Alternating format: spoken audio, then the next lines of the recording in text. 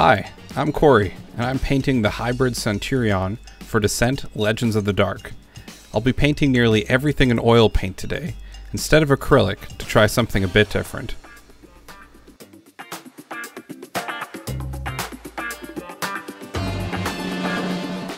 To start, I'm going to portion out some odorless white spirits, and using a damaged canvas as my palette, I'll set up some white, burnt sienna, yellow, cyan, and magenta. I'll be mixing a lot on the fly today, but that's half the fun of working with oil. First thing I'm going to do is base coat the figure using my shadow colors. I'll eventually wipe most of this away, but it'll provide a base for paint for me to easily blend into, in addition to getting most of my deepest shadows out of the way right off the bat. I'm thinning down these colors a little bit with white spirits, but I'm not really going overboard. It seems really thick, but keep in mind most of this is going to be wiped away. If you try this yourself, one thing that I'd probably recommend is don't be too precious with the way you're putting these colors down. When we wipe them away eventually, most of these are going to get kind of smushed around and they're not going to be exactly where we put them down. It's just a place to start from.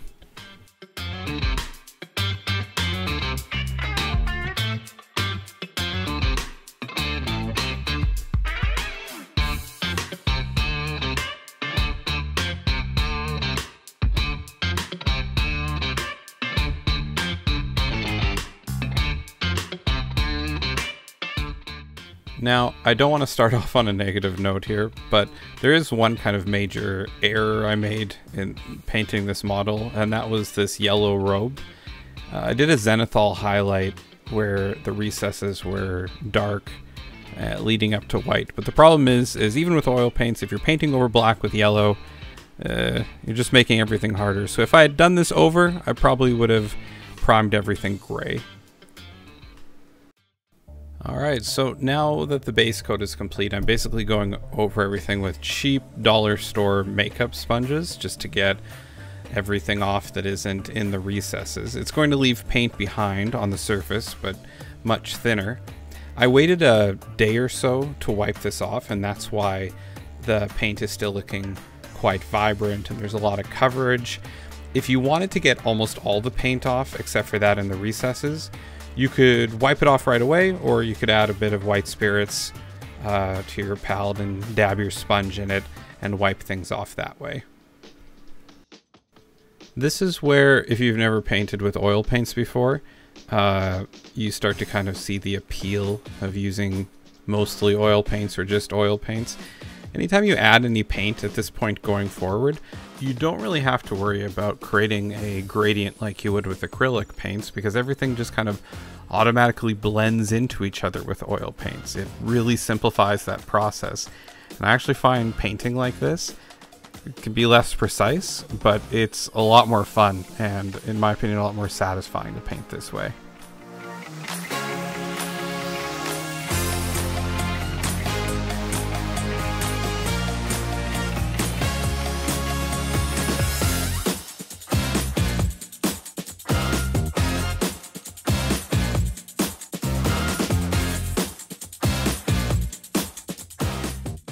So I'm not a fan of seeing the actual brush strokes on my models, so I go over some rougher areas with a very soft brush to lightly blend things together.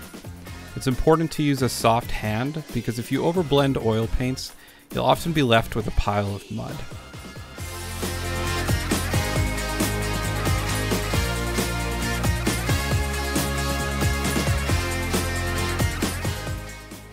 Whenever I'm highlighting, I have to decide if I should add white to a color to just increase its tone or brightness, or another color to alter its value. It's good to keep in mind that adding white will turn a color into a pastel, which may or may not be what you're looking to do.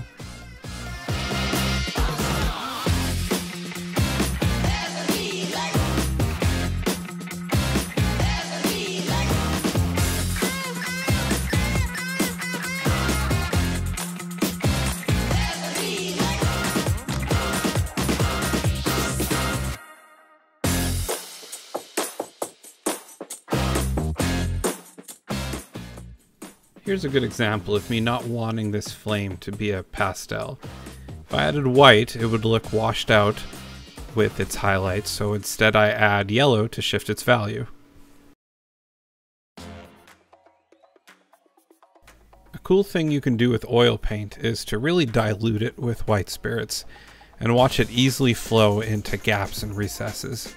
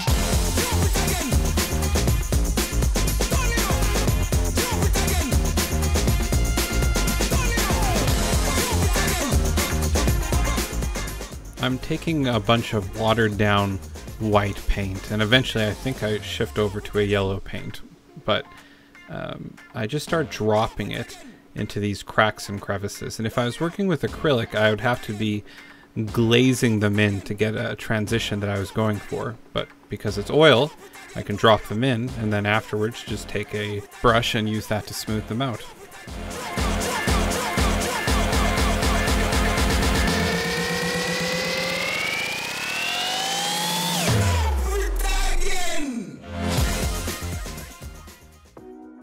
At this point in the model, I kind of get to the stage where I start holding the model away from me, looking at it, rotating it, and just kind of seeing what looks off, what looks dull, and I just start going in, adding paint here and there, smoothing stuff, pushing things around. This is kind of the advantage to oil paint, is you can kind of fuss and muck about like this, and just kind of seamlessly blend things together. Just on the fly without a lot of forethought like you would need to do with acrylic paints.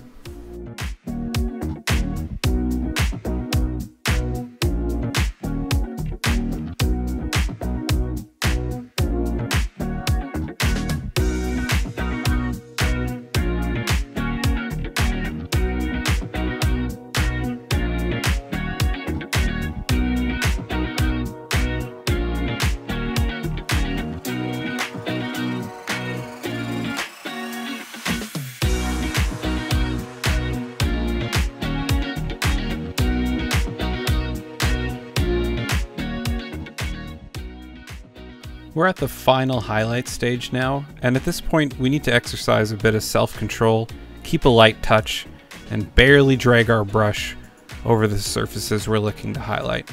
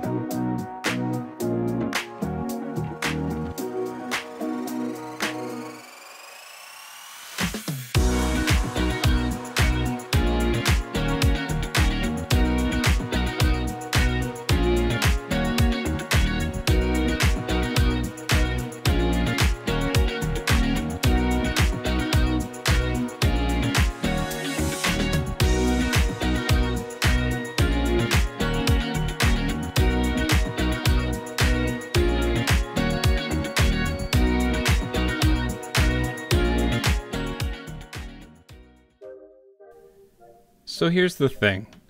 Everything is a tool, and not every tool is for every job. Some things can be done in oil, but are much harder, and object source lighting, I find, can be one of them. I could thoughtfully blend colors together on the model and create a believable gradient, or, you know, airbrush. Shh. It's our secret.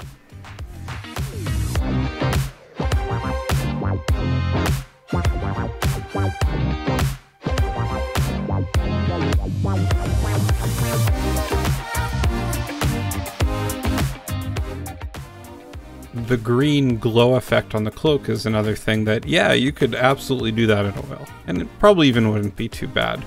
Or, you know, whip out the airbrush if you have one and spend 5-7 seconds, something like that.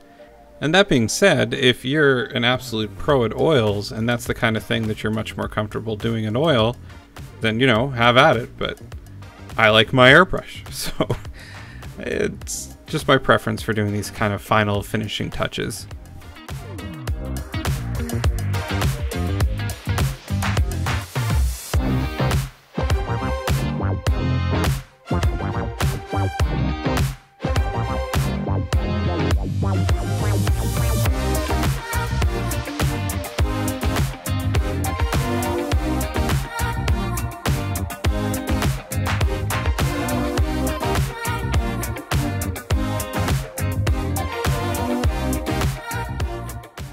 Alright, so this is kind of the last thing I wanted to talk about as far as limitations for oil painting goes.